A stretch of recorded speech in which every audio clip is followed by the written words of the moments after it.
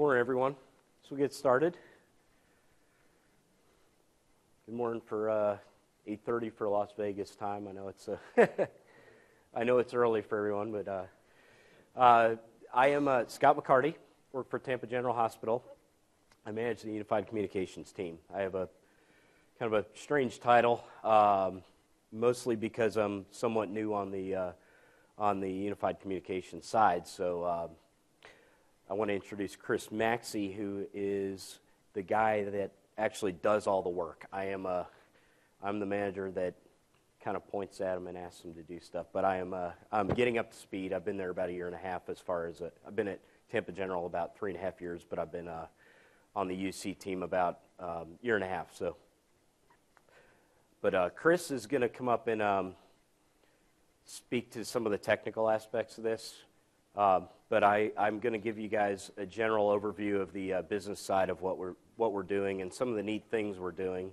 As far as technical level, we're in the middle of a lot of things. So we've done a lot of neat stuff. We've modernized a lot of things, but we've got a lot more to do. So we're kind of in the middle of things. So I would ask that you keep most of the questions till the end because we got a lot to cover. But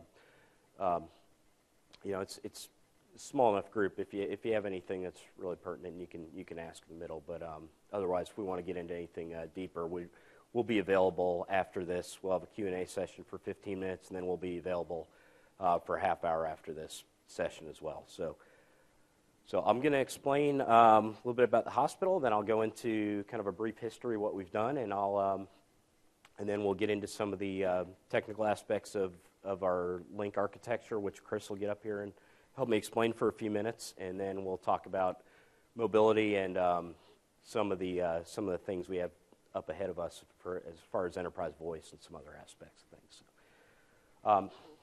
So Tampa General Hospital is where we are in, as it sounds, right in the middle of Tampa, just south of downtown. We're actually located on an island it's a group of islands called Davis Islands. It's 1,018 beds, over 7,000 employees. We also have a lot of physicians that are not employed by us, so we have a big mix of people we support. So that introduces some challenges that I'll get into in a little while. We're the primary teaching hospital for University of South Florida. It's the Morsani College of Medicine. So that's actually where most of our physicians are employed, is by USF.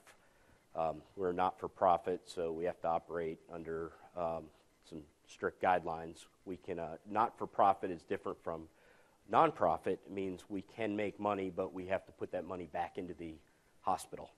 So it's a lot of hospitals operate under those guidelines. So it's not really unique, but it definitely caps what we can do as opposed to a for-profit system.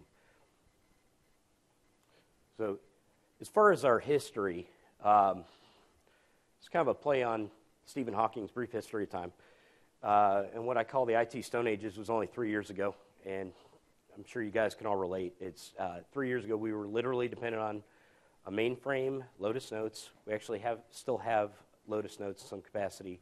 Same time for instant messaging, WebEx, and BlackBerry. We are phasing out our BlackBerries. I think we'll be done this week or next week with our last BlackBerries. So we had almost 700 of them less than a year ago. So it's been a big effort to get off of those. The IT department was very small too, and we only had one data center. HIMSS is kind of it's a organization for, if you guys aren't familiar, for healthcare information management. So they rate from stage 1 to 7, 7 being the absolute highest, being most wired, being having your electronic medical record fully integrated into your processes.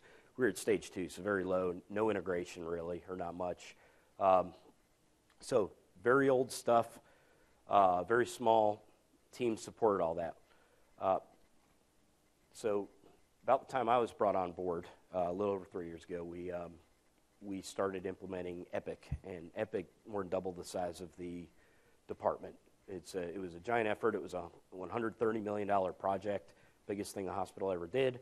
That brought us up to HIMSS stage 6, just overnight with all this integration we did. So at the same time, though, we phased out Lotus Notes and brought in, migrated to BPAWS dedicated, so email Exchange 2010 in the cloud in a dedicated environment.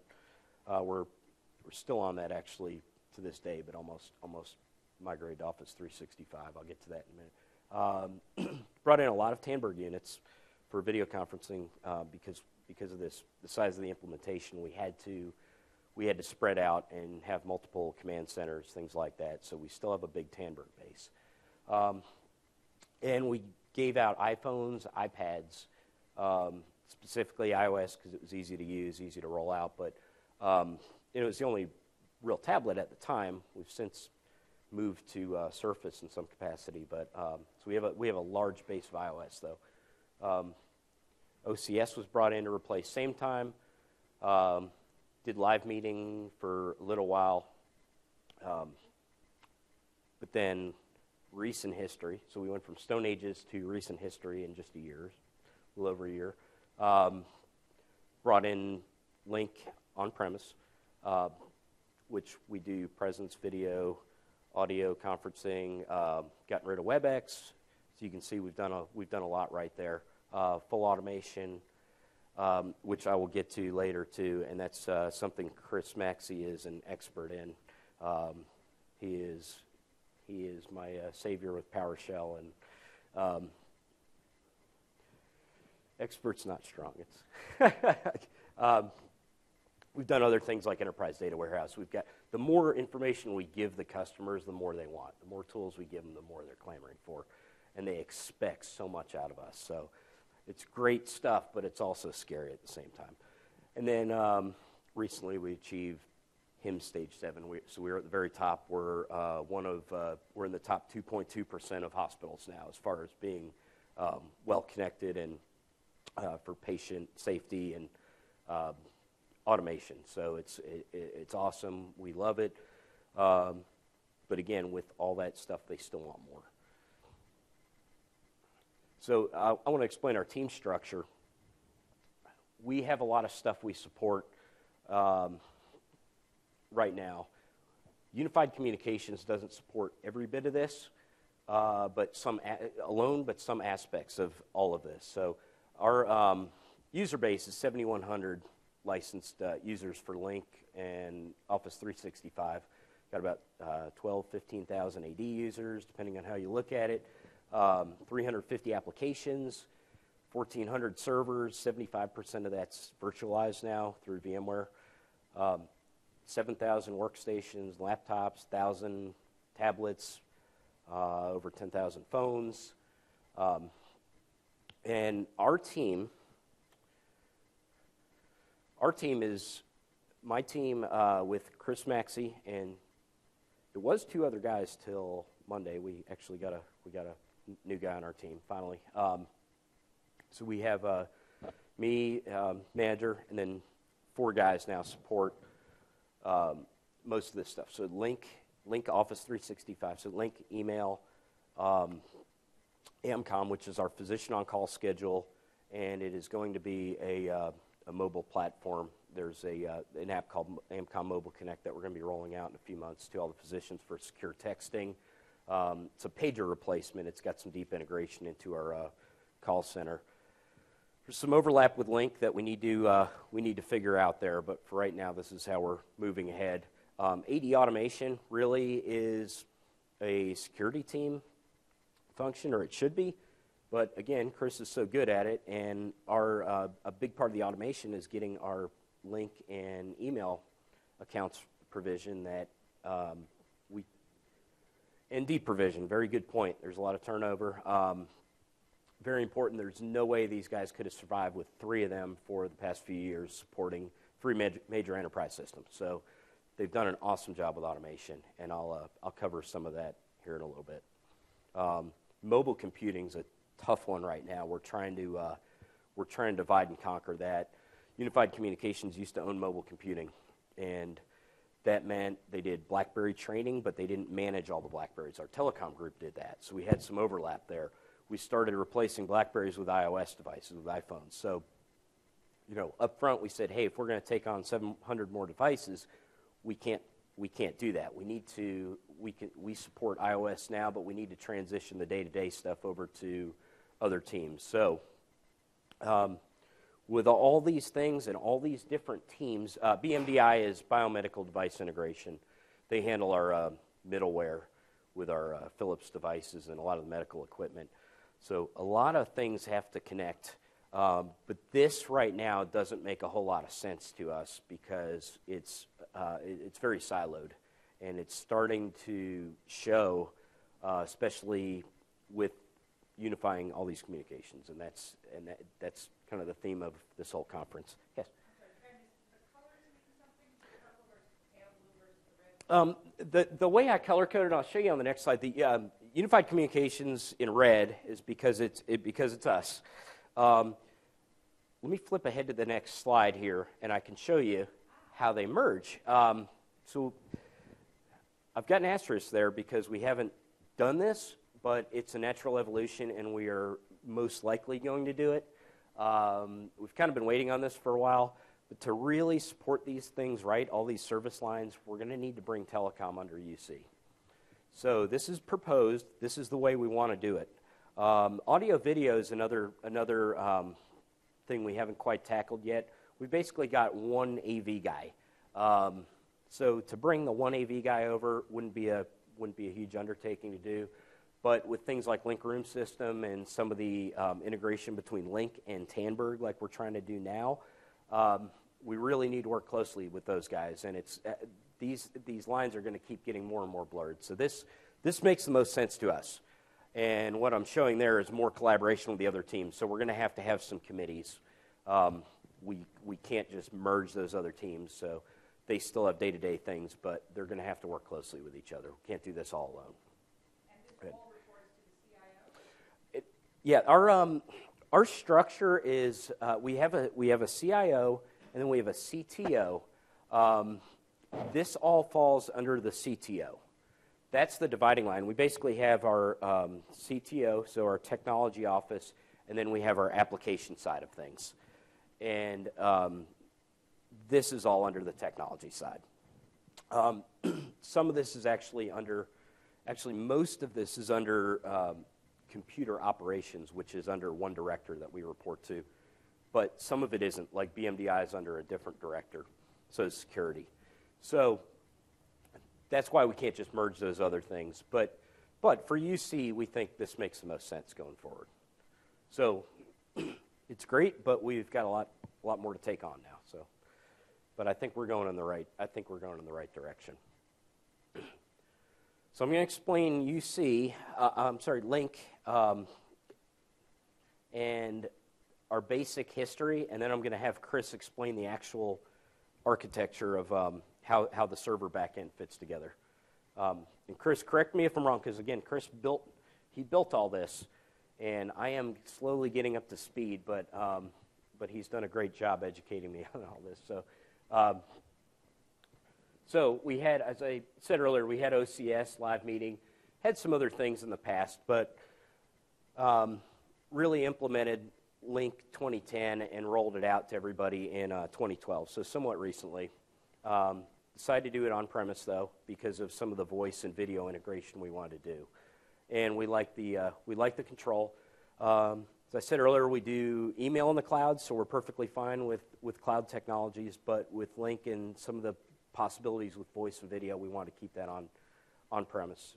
And we've got some good server architecture. We've got some good firewall equipment and things like that. I think we've got some good control over things and a very good knowledge base. So nothing we need to outsource right now. So we're still on the Lync 2010 desktop client, and Lync 2010 mobile was never officially rolled out. It's there. If anybody wants to use it, they can use it. We did roll out self-service conference bridge scheduling, Lync online meeting. We rolled that out to our PMO first, our project management office. We thought they were a good test base, and then we rolled it out to the rest of IT and all our admin assistants and executive admins. So not house-wide yet, but so far it's been great. People hate calling to reserve a conference bridge. Now they can just click a button. They love it. We actually integrated our Tandberg conference rooms, which we had back when we did it last year. We had about 30 of them, and there were some challenges, and I'll get into those in a little bit because that's something we do want to revisit. So we never really rolled that out. We got it working. Wasn't very trainable for the end user community. So, and we knew Lync 2013 was going to break that functionality, so we held off on that and didn't roll it out. Late last. Well, not to mention the fact that we heard rumors way back a year ago saying that there was going to be direct integration with Lync and Tamberg, and it was just confirmed at the keynote today. So it was actually a pretty good decision on our part to hold off until that integration is complete. Yep. So the fact that we didn't roll it out was good. Yeah. So those we well, because if we would have rolled it out, they would have had to have trained to join a meeting in a certain way, and then once we redid the architecture so that it is directly integrated, then they would have to relearn that process again. So we don't like having to train our users twice to do the same thing. So we would rather wait. Yeah, we've got some processes that have been in place in that hospital for 20, 30 years. So it's a slow-moving ship, as we say. Now we're doing a lot of stuff, but if it works well, they'll adopt it quickly and make that their new process. But we've got to do things solid from the start. So we made some decisions here to hold off on a few things, but I think that was good. We did upgrade Lync, the server backend. Everything except the reverse proxy, which we've got a little more work to do, and we'll explain some of the things we ran into there in a minute. So we are on Lync 2013 on the back end. Lync 2013 mobile is available if anybody knows to download it. We advise people to do it if they want to use the mobile app, but we haven't officially announced it. So it's there. It's easy enough to set up, but until we get some more key pieces done, we don't want to officially support it. I also like to note on that. So some of your users are pretty smart. They will find out that is available, even though you don't tell them, because we've been monitoring usage. And all of a sudden, a Lync 2013 mobile client just showed up on our registrar. So and then they tell everybody else, and growth slowly starts going. There's definitely the word of mouth thing. Yeah. Well, Chris, I'm gonna step aside and put up the architecture and have you explain that, and then some of the challenges. Sure. All right. So our Lync infrastructure consists mainly of 3 front-end servers and 2 edge servers. The 3 front-end servers are in a single site, single pool, and they have all the server roles co-located on each of the front-end boxes. We opted to do physical hardware for our front-end servers as well as our edge servers, and I'll get into that in a little bit why we made that decision. For load balancing the traffic for our front-end pool, we opted to do DNS load balancing rather than hardware load balancing because at the time we were looking at load balancing options. Hardware load balancing your front-end pool traffic didn't really seem to be any need to do that unless you were needing to provide support for old OCS clients. Since we're all Lync 2010, that wasn't really much of an issue. And the same thing goes for the edge pool as well. The edge pool is a little bit more different. You have those same requirements. You need to provide support for old OCS, but also if you need to provide failover capabilities for if you do pick at all, you would need to use a hardware load balancer. As an organization, we decided that wasn't really a top priority, so that we just noted that as a risk. Now, as far as why we went physical over virtual, that was because at the time we were doing our initial installation, it was actually easier and faster to get hardware than it was to get VMs. And I know for those of you familiar with VM provisioning, that sounds very odd, right? Considering the procurement process in most organizations is very long. But in our situation, we decided we wanted to deploy Lync, and as far as Microsoft best practices is concerned, right?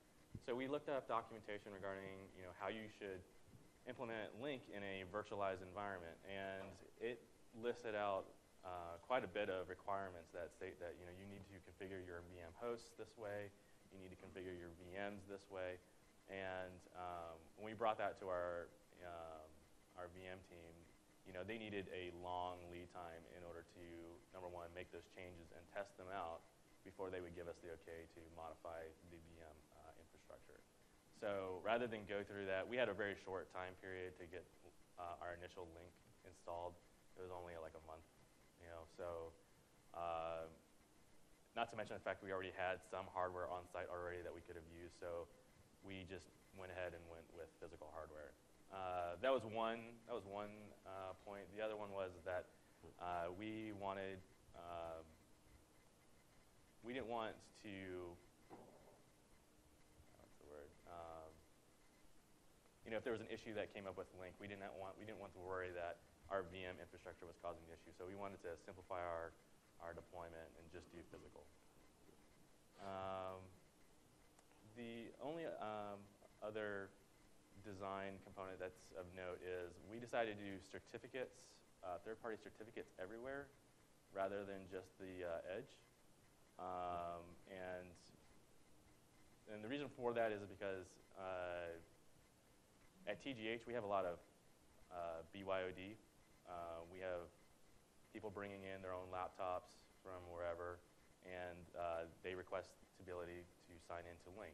Now we could have provided them the internal root CA for them to install on their computer, but we didn't want to complicate the process further by having them to go through an extra step. So a third-party cert costs about a couple $100 a year or 3 years. So we thought that would be the best way to provide the most seamless user experience.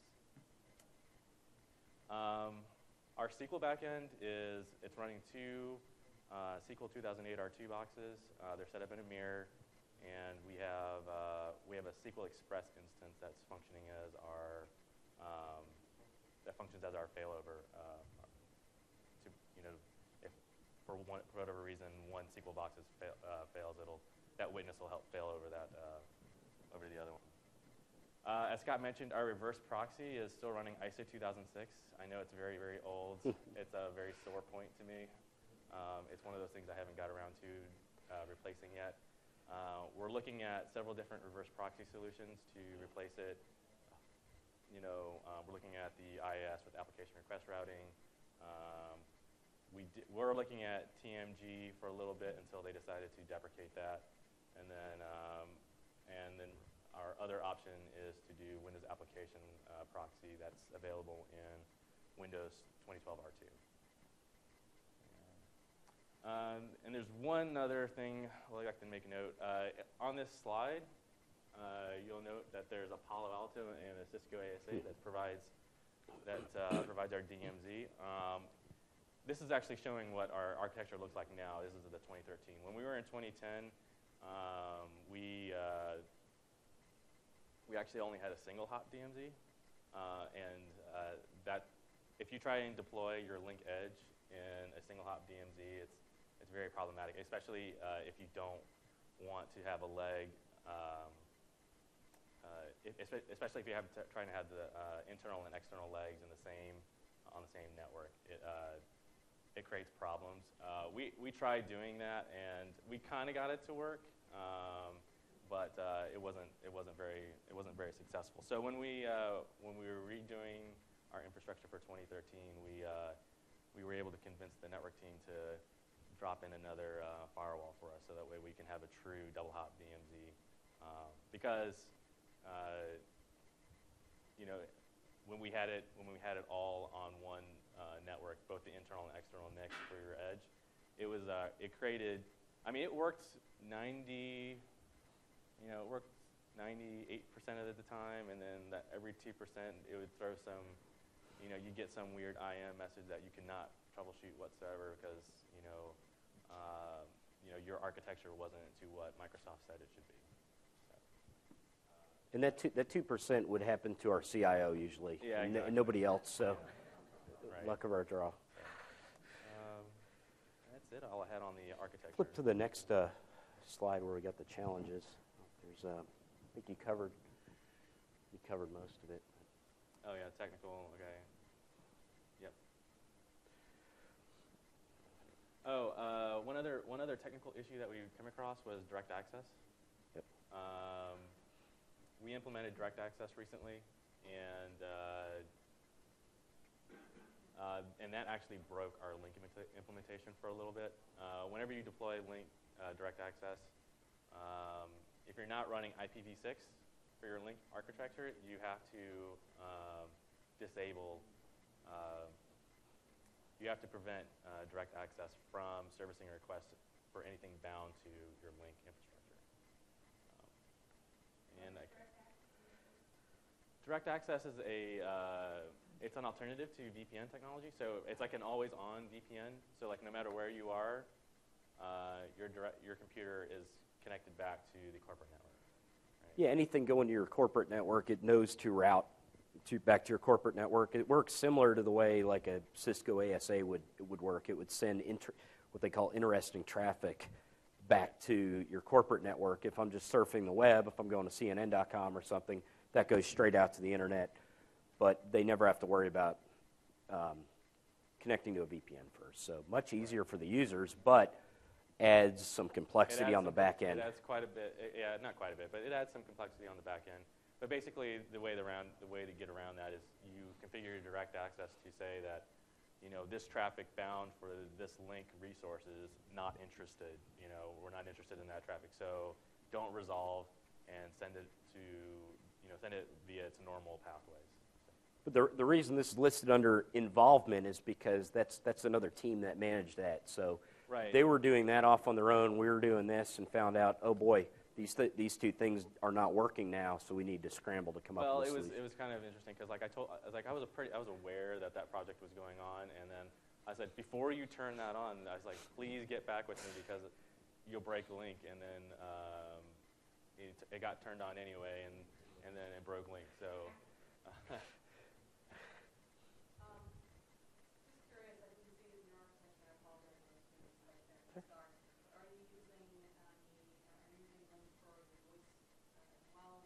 Yes, and we would have included it on the slide, but it's actually pretty full. So we ran out of real estate. Yeah, and we'll get to voice here in a little bit and explain some of the stuff we're starting to do more with it. So that's part of what we'll cover. Right. So we do have voice capabilities within Lync. Right now, if we could draw it, there would be an Avaya PBX somewhere in the corner. And we have a direct SIP trunk between the Avaya PBX and our Lync servers. So. Next slide. I covered actually all of this. So, and I think it's back on to you, right? All right. Thank you, Chris. All right. So I'll explain some of our challenges, and this is stuff that's going on with hospitals in general and healthcare. And it's, the title of this is rapidly adopting to a rapidly changing environment in healthcare. And this is slide one. I've got another slide of this sort of stuff, and you don't need to know all the details about it if you're not in healthcare, but there are a number of things that drive what we're doing right now. And that's why we're scrambling to get all this stuff to change and to integrate quickly. Meaningful use is one that not a lot of people understand, and it was a very vague term to me. I didn't care as a network guy, but everything we do, we have to document why we're doing it and how much we're using our electronic medical records. So that directly impacts our bottom line and how much money we get back from the government as a not-for-profit organization. So that's a huge one. We had something come up a couple months ago, and they said we need this thing working with your email system. by the end of next week. And we said, well, we're doing something else. We don't have time for that. They said, well, we'll lose $4.2 million if you don't do this next week. So it's that type of stuff we're running into that keeps hitting us. So a lot of government mandates coming down very quickly. That's also forced hospitals to have to merge. So that's always hanging over our heads. Are we going to be bought up by somebody big like HCA that owns, hundreds of hospitals? Are we going to form a partnership? We've done that. We just formed some sort of limited partnership with Florida Hospital to start opening some what they call big boxes, some clinics where we're keeping things out of the hospital, but we can still do some of the more invasive outpatient procedures. So there are things like that are going on. Value-based purchasing is big. That impacts how you buy things. Like if we go to buy 100 cases of syringes, costs us X amount of dollars, but if we partner up with Florida Hospital to buy this, we form a buying union, we can buy in bulk and save a lot of money. So, but because of that, we always have to plan ahead and think, is our communication strategy going to bite us? Do we need to make this open? Do we need to leave room for growth or integration later with another organization? So that's always hanging over our heads. Medicaid cuts, it goes back to government reimbursement. And we are what's called a safety net hospital, so we do a lot of a certain percentage of our funding of our care is charity work. So we get Medicaid reimbursement for some of that, but they keep doing big cuts across the board. And 2 years ago, it was like anywhere from 20 to 70 million they said we're losing, and we're $1.2 billion budget. So that's a pretty big chunk to get hit with. So IT a lot of times gets hit first with some of that because we don't directly take care of patients, although we're starting to. So we need to keep pushing that and educating why this technology is important. ICD-10 is just a coding system. It just specifies how there's a code for every procedure you get. If you have a broken arm and you need that fixed, there's a certain number code that gets assigned with that. But ICD-9's been around forever. ICD-10 basically says there's a special code depending on how they fix the arm and which arm it is, and it's more specific. But because they're doing that, they have to do a lot of real-time testing, which, again, that's a medical system. That's something we shouldn't have to deal with directly, but we're getting hit because they say we have to send secure patient information back and forth with all these vendors to make sure our systems can communicate these new codes. So that hits us on the communication side.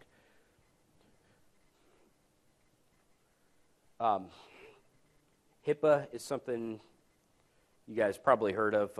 If you're a patient or you go to a pharmacy, you have to sign HIPAA consent forms now. It's a very loose list of guidelines. So when we talk about HIPAA concerns, we have to make sure things are secure and confidential, and but a lot of it's open-ended. It doesn't spell out specifically how you have to do things sometimes. So it does tell us, though, we have to make sure things are secure end-to-end through TLS or other means, SSL, whatever the system may be. So it's always there. It's always something we have to be aware of, and we have to know about how the medical systems work to implement communication systems. So that does hit us. Physicians, and we'll talk about some of this, it all comes down to getting hold of physicians, getting them in touch with the patients at the right time and the right people. They're hard to get hold of. There are less of them for the amount of patients coming in, so they're looking to us for technology to help with that. So that's hitting us. Patient experience is what a lot of this is coming down to. The government's really ratcheting up the way you get reimbursed, and that all comes down to what they call HCAP scores, and that stands for Hospital Consumer Assessment of Healthcare Providers and Systems. What that is like a Scantron sheet you get mailed to you after you're a patient at the hospital, and basically if we don't get like all nines, we fail. It's one of those surveys that can't be just we did sort of well. We have to get a certain percentage of almost perfect ones And then if we hit a certain percentage, we get certain reimbursement, and that varies tens of millions of dollars a year. So to drive that up, there are a number of ways you can do that. And one of these important ones, from our standpoint, is what's called the hospital or quiet hospital initiative. So that means, if I'm in bed, I'm an inpatient, I'm staying overnight in a hospital bed, I don't want to be woken up by audible alerts on phones and overhead pages and things like that. So there's a big push to make things quieter. So things like getting away from phones or making things translate over to different means of communications, like having voice to text, things like that can be huge in this. Self-service, we've got patients that want to be able to do things like bring in their own tablets, connect to things, contact physicians that way. We're starting to get pushed in that direction. We know that's coming. And then expansion into the community is the last one that's really hitting us. As I said, we are actually on an island, and that's a picture of the hospital. We have no room to grow. We're a 2 million square foot campus. There's nowhere else to go other than out into the community. But we need to move out into the community anyway because it's expensive to treat people here. In any hospital, it's expensive to treat people. So we're trying to put care closer to the patients out in the community. So that's why we're opening all these new clinics. But opening new clinics, opening new and integrating existing doctors' offices with our EMR systems means that we have to extend our communications out further, and in some cases to people that aren't employed by us or licensed by us for our systems like Lync. So that's a challenge for us. So I'm going to talk about how mobility is hitting us and what we're doing with it.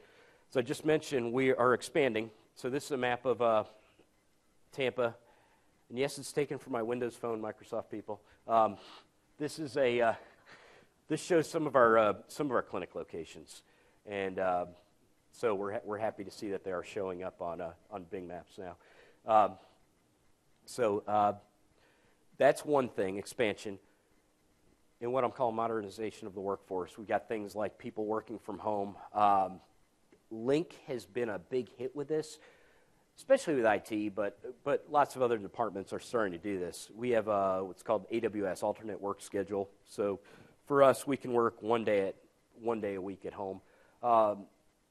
As sitting in the manager meetings, I see how there's a certain trust level that has to be built up with certain employees. So presence has been huge in that. Not so much trust. So, I said, you can rely on that to a degree. I said, so I got in front of it because I knew when I heard the talks, I said, I have a feeling they're going to rely on Lync. So sure enough, they do, some of them. But I said, presence can be tampered with a little bit, but they do heavily rely on it. And we've actually written into the policy that you need to have Lync running on your desktop. You need to have a home office, that sort of thing. Well, so you need to be signed in. You need to be signed in. Right. So that's enabled us not only to be able to communicate in real time from home, but also for the managers to know that their people are, available and actually working. There also been some challenges with this. So we have things like shared workstations, and I'm going to get into that in a little bit too. That is a big one for us. We have nurses that mainly use auto login PCs. They use very generic Windows images where they can't really do much until they launch a Citrix session or log into a web browser. Lync runs on those desktops, but unless they specifically log into Lync, they don't use it. So for the most part, it goes unused. So we want to change that. One way to do it is to do something like VDI and have it automatically pop up. Talked about using a web version of Lync once we do Office 365 portal. But then we're also starting to do a BYOD initiative, and that's the last big thing that we're dealing with right now. We're just starting to do officially, as Chris mentioned, we've kind of unofficially supported it, where if people knew they could download the Lync app and sign in and it worked, fine, but we didn't officially announce it or support it. We're going to be doing that now. We're actually rolling out AirWatch as our MDM this month. I actually have a question for the room. How many of you how many of you have deployed Lync already? Okay. All right. Also, how many of you have? What are you guys using as your authentication method for? Are you using SAM account name or are you using the UPN field to authenticate users? SAM account name. I would highly, highly recommend that you switch over, if possible, to the UPN. And it would be even better for you if you match your UPN to your email address and SIP address. If your SIP address, email address, and UPN all match, the sign-on process and the experience for the user is so much more nice. We were actually in the same boat. We were actually using SAM account name for logging into Lync and to Outlook. When we switched over to doing the UPN and the UPN matched all across the board, it greatly simplifies logging into those applications. So, yeah, it's just something to think about. And we're already about to roll that out in a few months. So. Yeah, we've got IT guys that support Active Directory that are asking, do I put TGH / in front of this? Where's the / on my iPhone? It's 3 levels deep. We don't have to worry about that now. So right. Plus, everybody knows what an email address is. So that's what I say. All you have to do now is use your email address and your regular password to sign in, and that becomes so much more easier than telling them, all right, you have to be domain / all right, which one's the / key again? And then so just overall easier, especially for the help desk.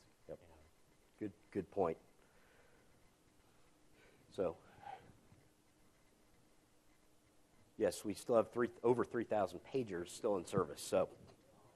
So there's another. Actually, I do want to revise that number. It's no longer 3,000. It's 2,200.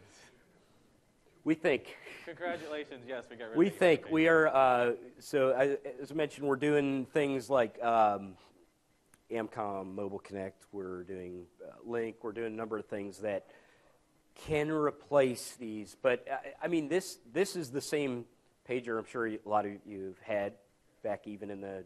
I had one in the 90s. Yeah. So I never thought I'd be, because I work in IT. So when I got thrown into communications, I didn't think I would ever have to work with this. But healthcare is probably one of the few organizations that still heavily rely on pagers. That was the biggest shock to me when I came over to this team too. I said, "You got to be kidding me! I took this job to do this." Yeah, and this model of pager has been in production forever.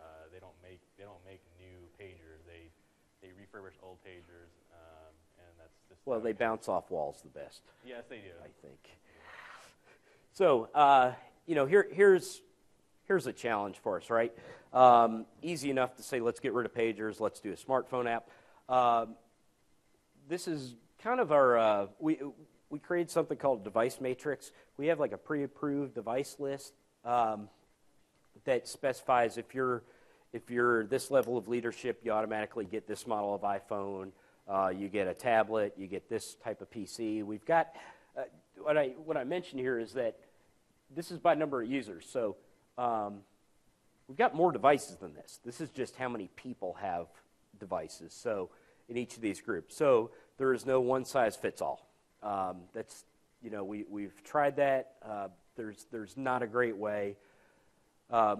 Politics aside, you're still going to have issues with life cycles of everything. So I'm going to show one of the. I'll come back to it in a minute. I'm going to talk about what we're doing with Enterprise Voice, and then I want to come back to one of our new things we're testing that's so far worked really well and it's been pretty well adopted.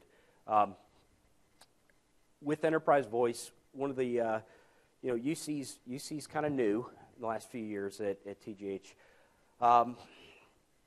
There are a few things hitting us that I already mentioned with initiatives to save money. We have this thing called Racer. It's basically a revenue cost reduction, or it's a cost expenditure reduction committee. It's our CEO a couple of years ago said we need to figure out a way to save money and quickly. So he basically divided leadership up into a few teams and put them against each other to save money. One of the big ones that we saw was that we spend over $900,000 a year on cell phones. A lot of people now have their own phones. They bring them anyway. So what if we did BYOD? So it sounds great at first till we talk about things like a stipend.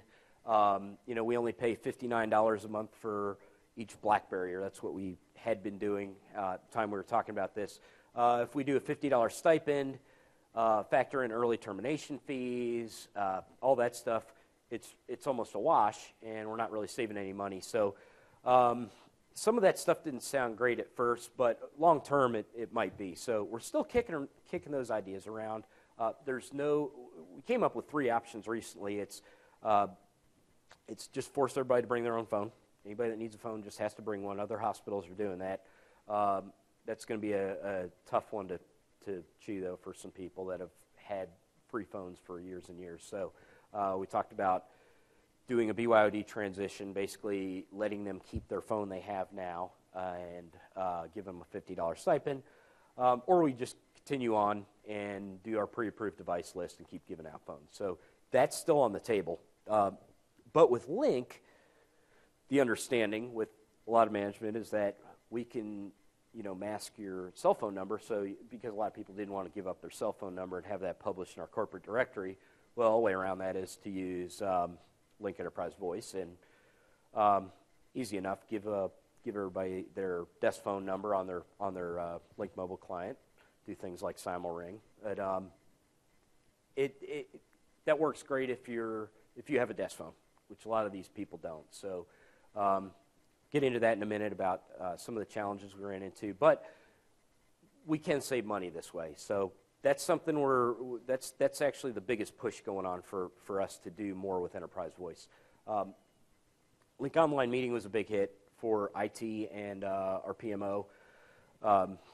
Actually, our PMO is part of IT, but our admin assistants in other areas have helped pave the way for other areas. Ran into a few issues with that I'll also get into and challenges here in a minute. Just some lessons learned, but overall, working great.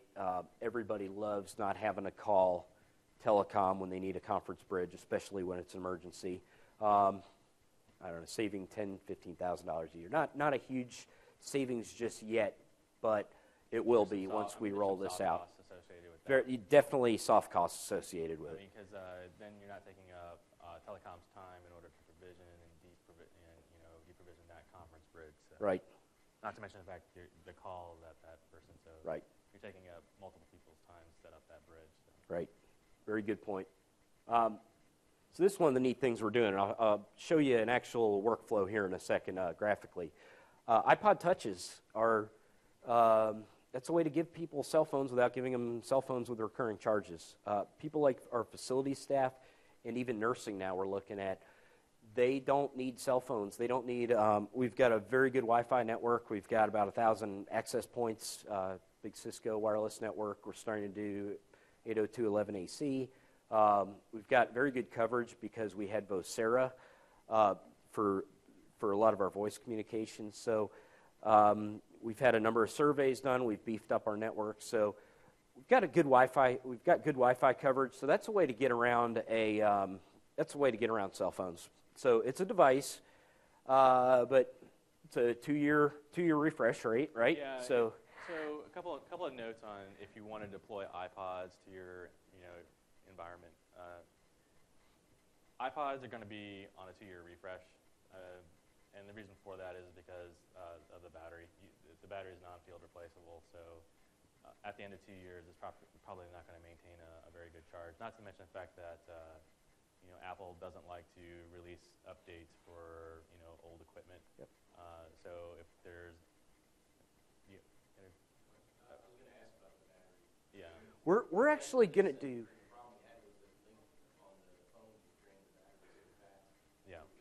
We're going to do replaceable batteries. We're going to do some kind of sleeve.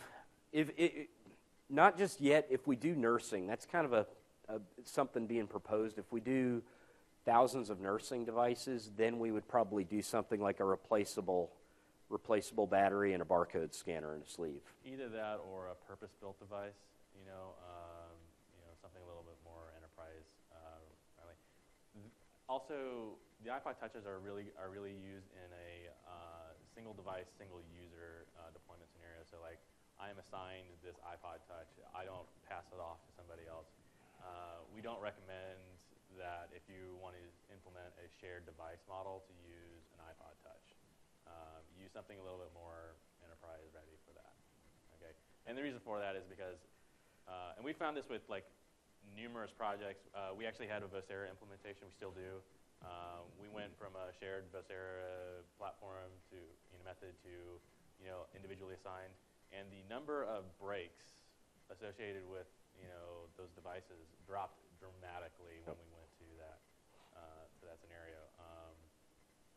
I mean, it's a little bit more it's a little bit more upfront cost to do that, but I mean it makes up for it with the the less breakage you'll have. Yep. Again, if you do a shared device model, definitely go for a more rugged, more purpose-built device. Yep. It's important right here, 5th generation, front-facing mic, so you can actually use it like a phone. That's something new that kind of enabled that to really be more useful. Yeah. So are you guys actually replacing your Vocera installation with this? I mean, it sounds like you guys are moving away from Vocera based on what you just said. We're talking about it. We just had a survey, a study done on our nursing communications. We actually brought in a consulting firm to help with that. Nursing's a tough nut to crack.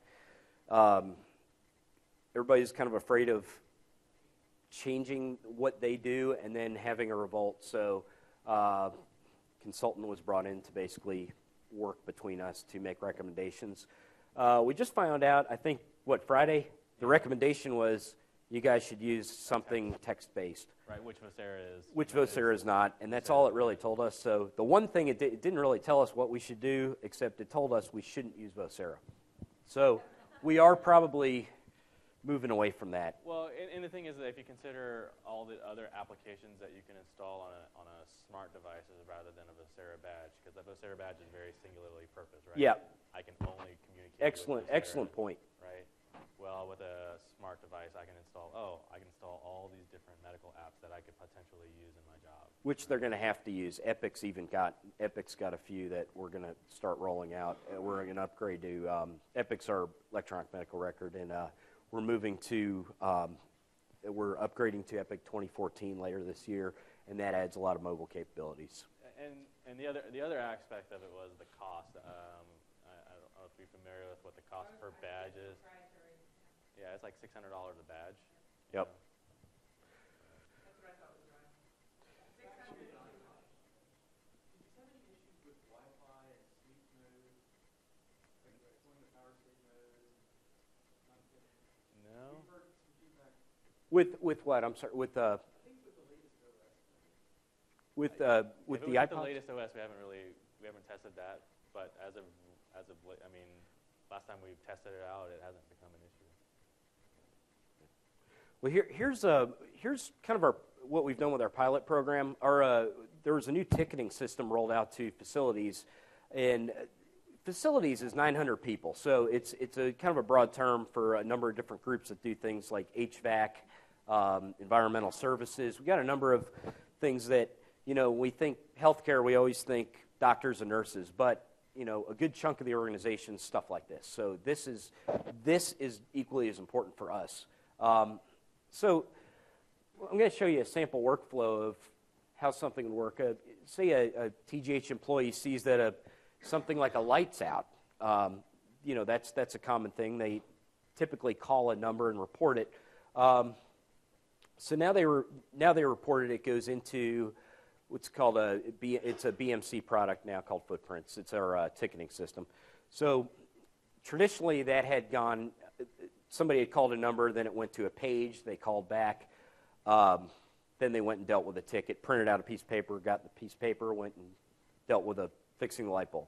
Now it goes through Footprints, emails them, and goes to their iPod Touch. So now they can get email and respond through email or however they need to on their device, not a pager anymore. But the neat thing is they can go and check their ticket. That's something they couldn't do on a pager. There was just too much text in the ticket to even get a ticket anymore, so we had to do something. But also with Lync Enterprise Voice now, we give them a phone. So they love it. They have one device now they can do everything on. Costs $200, maybe a little more with a case, but very easy to support.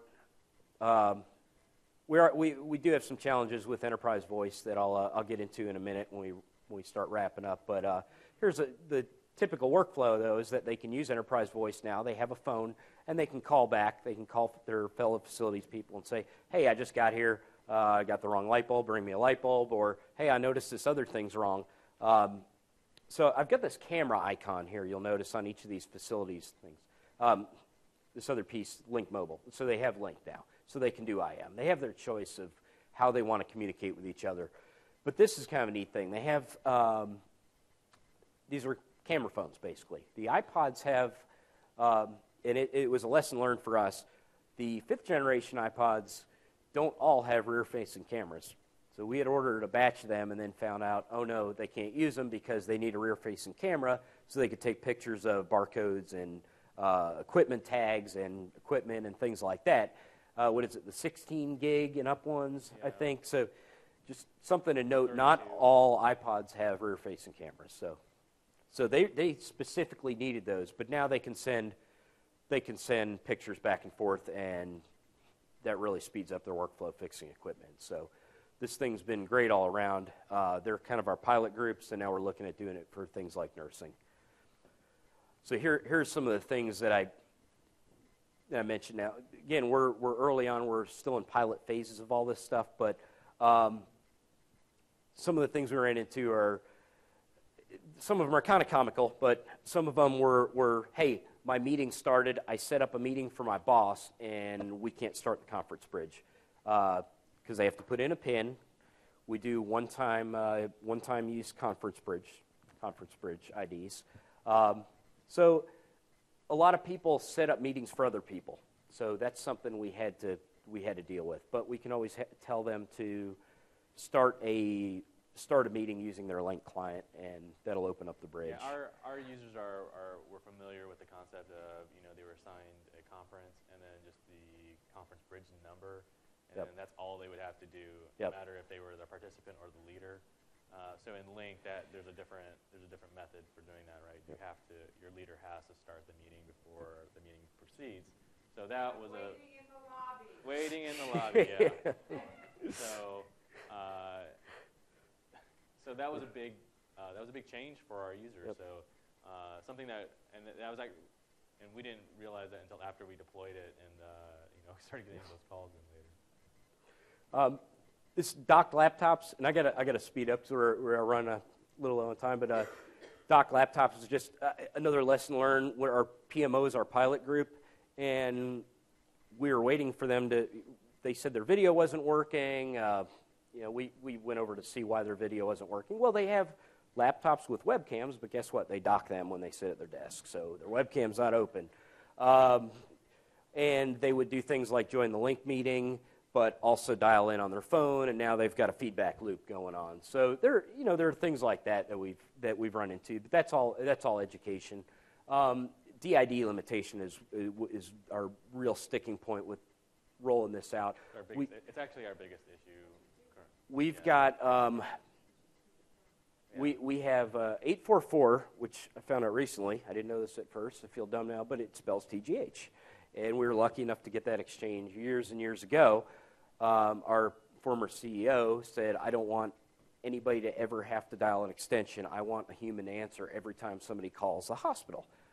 So that meant everybody gets a DID automatically. Well, we're out. So things like facilities where they don't have a desk phone, now we're giving them a phone number. What do? You give them something like a 5-digit extension, which we've been doing. They can call each other internally. They can call outbound, but we can't route inbound. So we need to figure some of that out. We talked about bringing in another exchange just for the Lync side, but some of that's to be determined. But that's a very real thing we need to figure out.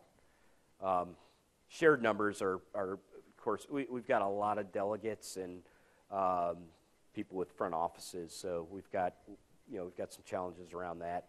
And then, I just mentioned the 2PBX thing. That's a struggle for us right now because we're starting to do more with Lync. I actually want to bring something about the doctors and the shared numbers. So in our directory, we have a lot of these shared numbers. Not a lot, but it's pretty numerous. But what ends up happening is that you search for, like, let's say you got a call from somebody and you wanted to do a search, right? Well, that number is listed on multiple records in AD. So like Lync doesn't know which one you want to bring up. So it brings up pretty much the first one that it comes up with. So, and that creates problems. That creates tickets for us. It's like, oh, well, the reason why that's happening is because this number is associated with numerous people. So and that's something that we're trying to overcome by getting the doctor to provide a unique number for that particular person. We've got we as I said, we licensed all our users for Lync Enterprise Voice. So our C-levels hear that, hey, we already paid for this, use it, but they don't know things like, all right, we've got two PBXs now, so we need to do things like buy an Avaya license, PCA license to split the call when it comes in. So there's, that's not a big cost, but it's still a cost. So it's not free because we bought the Microsoft license. So we're trying to educate about that. But, if we do bring telecom under UC, it's going to help with a lot of these discussions. But we know we are going to be out of support with our Avaya PBX at some point. So we've started the conversations. What do we want to do? Do we want to bring in? Do we want to make Lync the PBX? Is that our replacement? Do we do Cisco?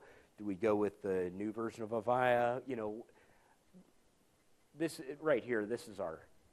This is what we have to fight, though. Our director brings that up all the time. So he says 13 minutes of downtime in 20 years. So that's a tough one to challenge, but it's a hospital. We have to keep things going. I do want to do a special plug for one of our vendors that's helped us on this side, Arrow S3. They're actually here in the room. They are a Avaya vendor that have helped bridge the gap between the IP and the voice side. So we're very thankful to them because new guys like me on the voice side are having to get up to speed, and we've got the guys that have been doing telecom for a real long time might not be doing it much longer. So we've got a lot to do real quickly. So I think a lot of people are in the same boat, but people like them have really helped us out. Yep. Is that a TDM Infinity G3? The Avaya, is that a TDM Infinity G3?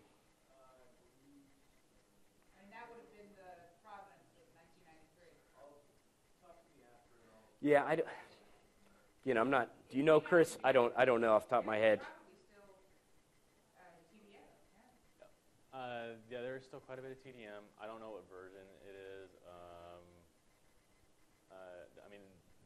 The most of what I know about the Avaya PBX is that it's a CX1000 old Nortel. Yeah. Yeah. Oh yeah. Yeah. So there's been some. Yeah, that means it went into Meridian. Yeah. Yep. So there's been some upgrades to the CX1000, obviously, since it initially went in. There's a lot of Avaya components that are, put into hanging off of it, essentially. That's actually what we're doing to do the Lync integration. We're actually doing an Avaya or a session manager to provide that SIP gateway functionality to Lync.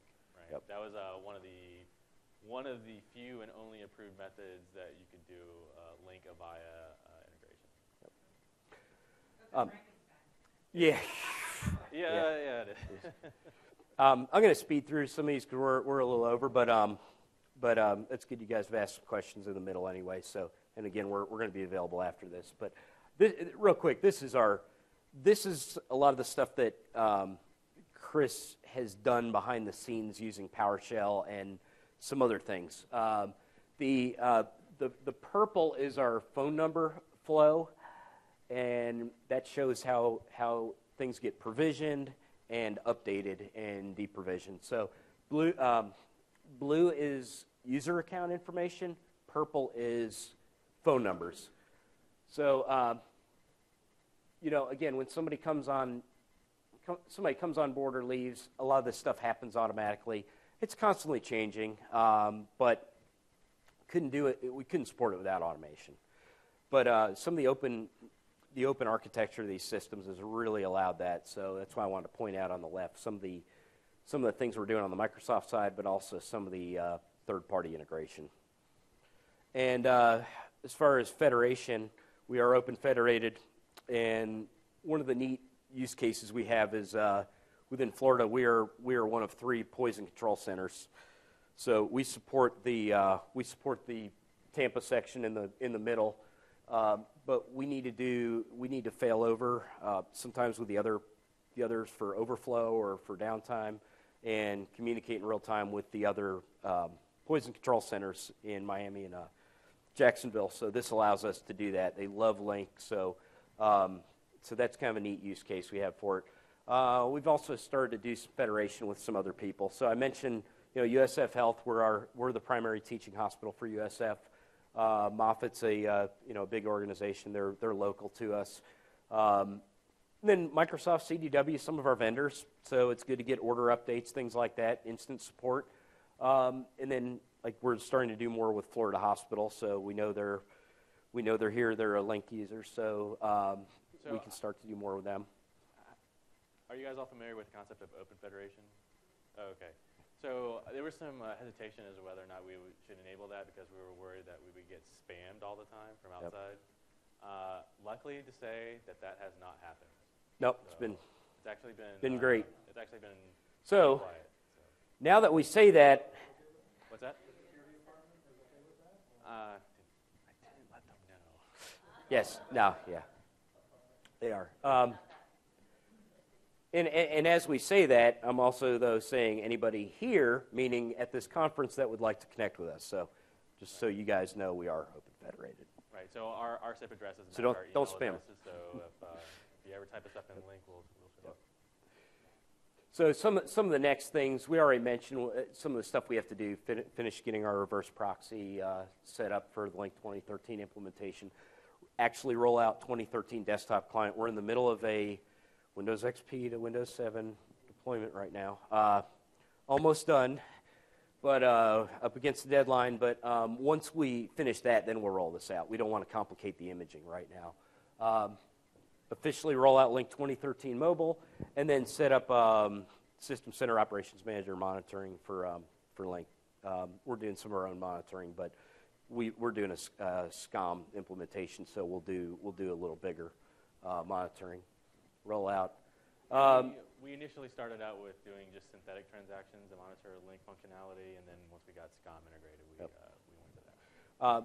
The Tandberg, as I mentioned, we kind of held off on that, but we're going to look at that again, and I'm going to do another plug for the one other vendor that we do a lot of work with. That was AVI SPL. They're our audio-video vendor, and they've been great. They support our conference rooms. Tandbergs have been awesome, but we need to figure out a way to get them back into the mix now. They're the ones that originally got it working for us with Lync to Tandberg. So that was really cool, but again, we didn't roll it out because we didn't roll it out to the end users because we knew we were going to have to redo it. So we're going to look at some new possibilities. Maybe look at some of the Lync room systems like Polycom and Smart and some of the other ones now. So we saw a Polycom demonstration a couple weeks ago, and it looks great. So that's another option. I don't know yet. We've got a big Cisco investment to protect too, so we're looking at ways to ease that in.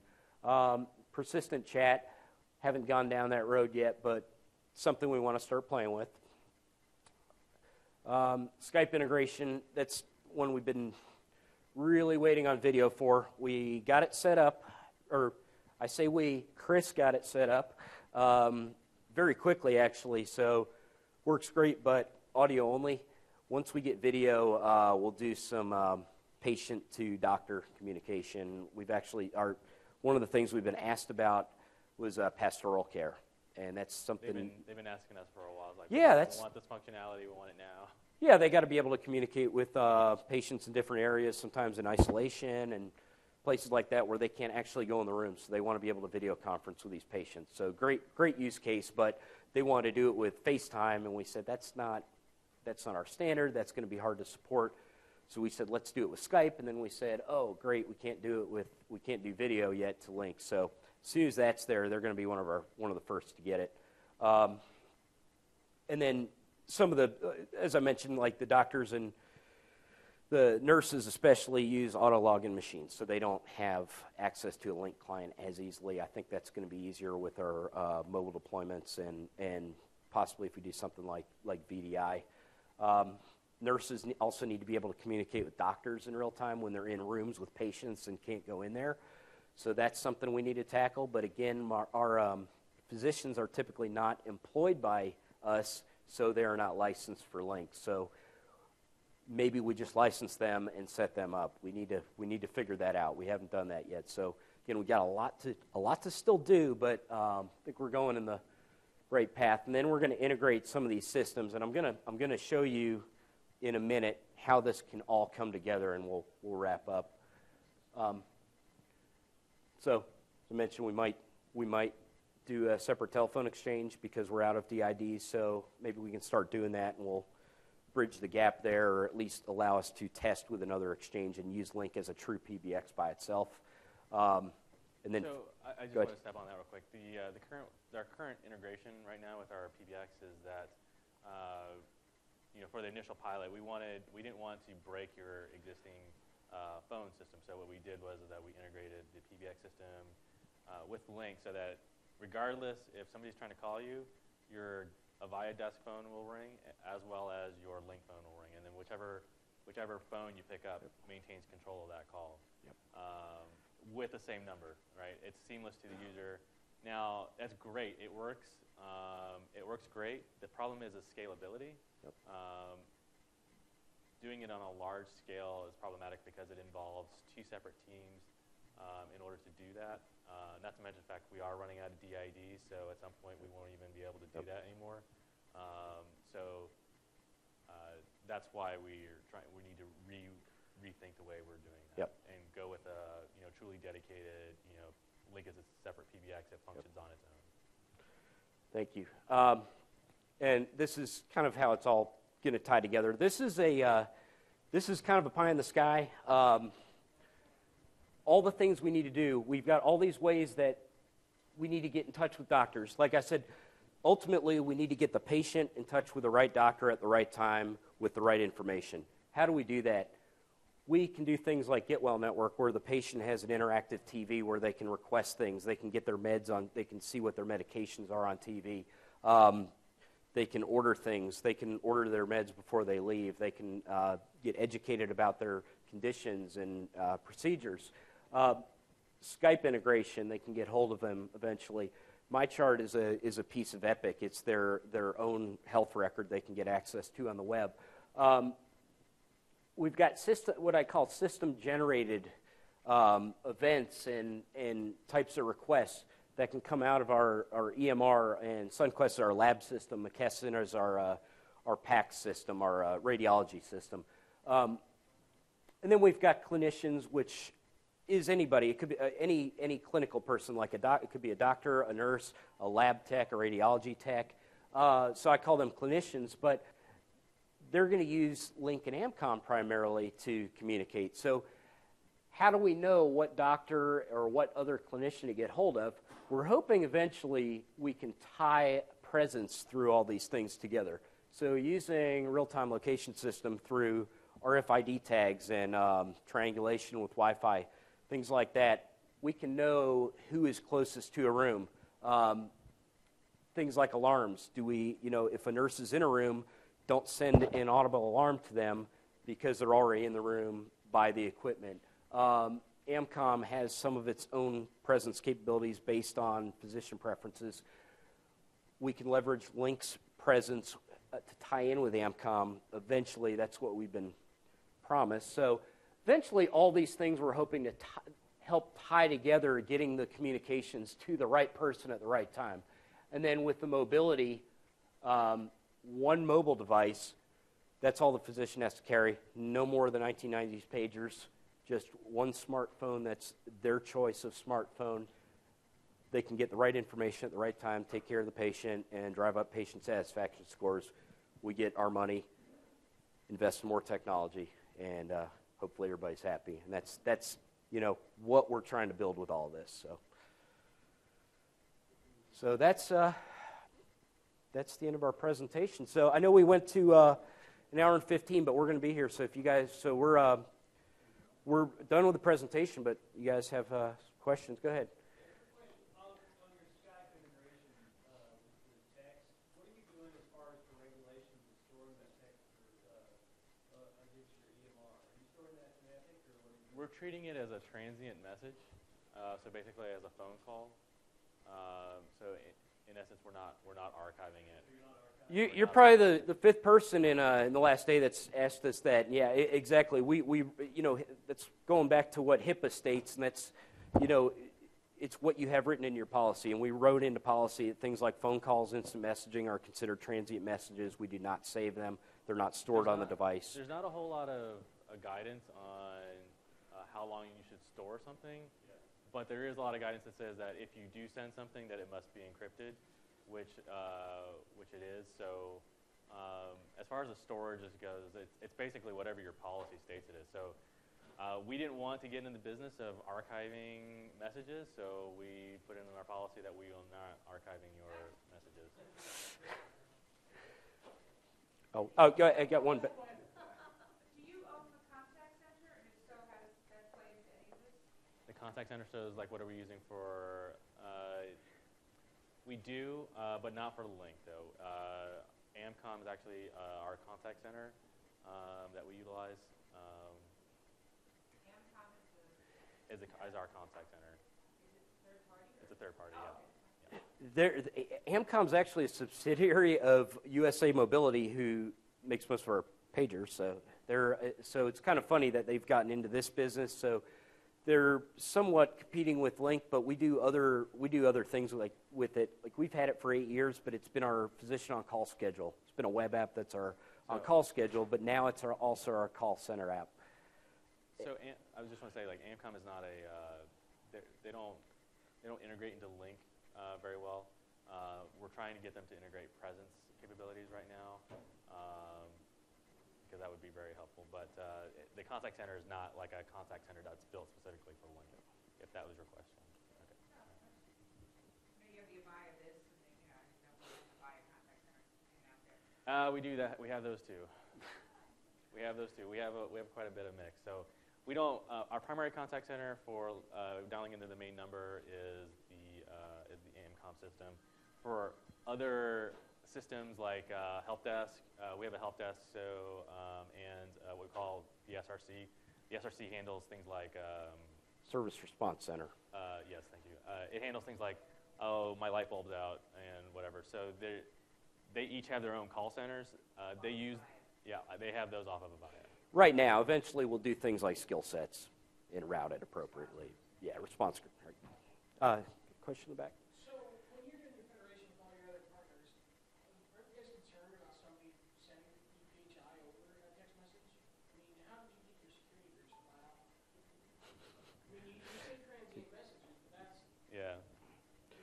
compliant. That's subject compliance. That's an interpretation from the compliance department, isn't it? Yeah,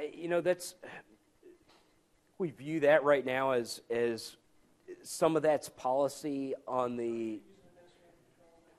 Yeah, kind of like don't take a picture of patient information with your smartphone and post it on Facebook. So, we've got those sort of controls in place. So it's another system. We give them tools to do certain things, and if they do that, there are HR administrative policies that those are being controlled that way. With things like email, we enforce TLS encryption or we block outbound EPHI. We do DLP. Yeah, we do a lot of that in other systems, but this one's been a tougher one to do. That's a great question. So also we have access to federation is blocked for the majority of users. So we don't allow, for the majority of nursing, they do not have access to federation. So you guys restrict based on user policy. Correct. Yes. Yep. So like the majority of people that have federation capabilities are going to be your office workers, which are not in the clinical. They're not in the clinical workflow. So. Good. You were talking about your integration with RTLS systems in the future. You mentioned two different technologies, one being tag assay and the other being triangulation. I guess helping with Wi-Fi. What are you looking at there? I can't remember the company's name. What was that company's name? Well, I've looked at AeroScout, and there's one company that actually does both. yeah, And that was the one that we were Drawing a looking at blank on because we wanted to provide. They wanted to provide. Eka House, one of the. They wanted to one of get those we're looking at. general. They wanted to be able to do general location, but they also wanted to be very, very specific. So there's this one system that does triangulation, but then it also combines that with tagging. So you can get extremely detailed results as to where. That's not been all planned out. We are wiring. Hey, I've got a Skype card for you. Thank you.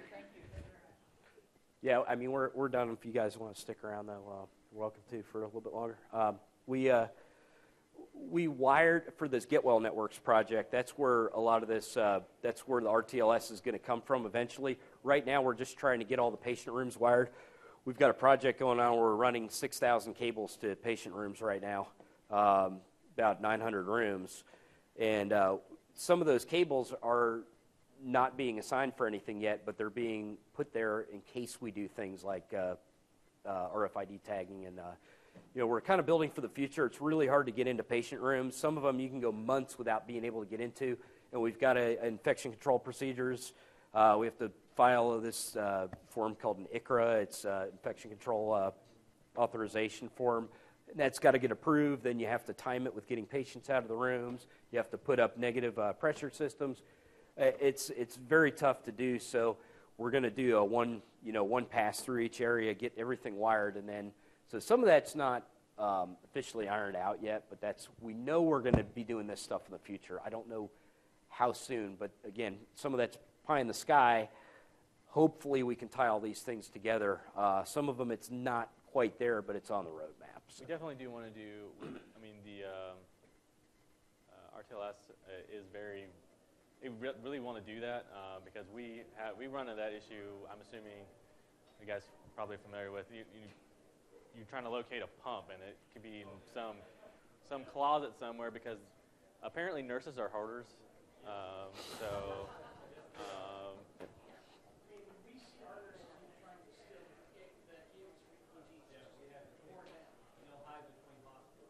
And then all of a sudden you'll come across a closet one day, and then all your pumps are right there. So yeah,